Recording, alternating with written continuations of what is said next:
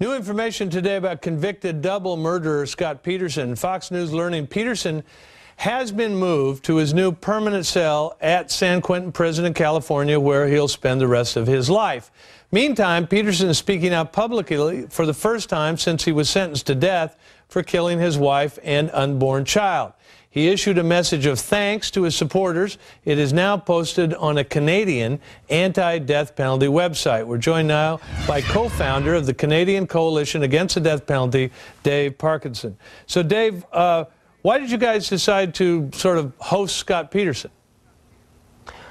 Well, we started our organization back in 1998, and since our inception, we now have over 500 web pages for people incarcerated under sentence of death, not just in the United States, but in several countries around the world. And Mr. Peterson contacted us to take advantage of the service that we provide. Well, what is it? What service do you provide? I mean, what is he taking advantage of?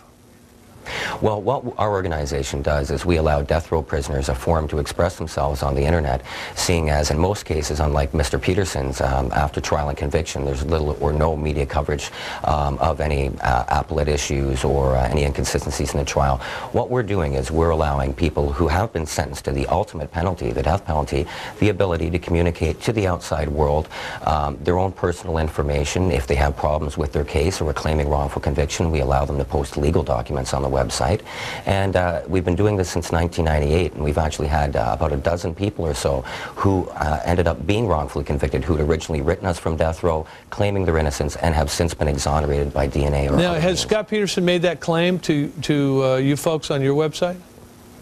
Well, from what I understand, he's always maintained his innocence, and he continues to do so in the form that we've provided on our webpage. Well, do you follow the cases? I mean,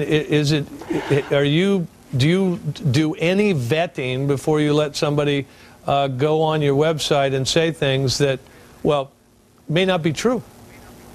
Well, the Peterson case, unfortunately, was hard not to follow with the media circus that enveloped around his case over the last 2 years or so.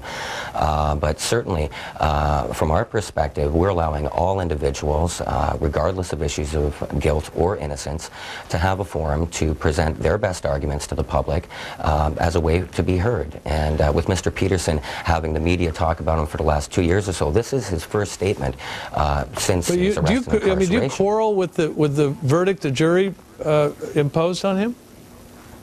Well, in Mr. Peterson's case, we're not advocating on behalf of his guilt or his innocence, but I will say that out of the dozen or so people that were wrongfully convicted and have since been released on our webpage, many of those cases had substantially more factors indicating their guilt at the time of the wrongful conviction. A jailhouse snitch, tampered evidence, maybe an eyewitness testimony gone wrong, maybe some faulty forensics. The Peterson case is purely a circumstantial case, and considering the high-profile nature of the case and the media's involvement in it, certainly we do have questions about the validity of his conviction. Dave Parkinson, Canadian Coalition Against the Death Penalty. Mr. Parkinson, thanks a lot. Let us know what Scott Peterson has to say.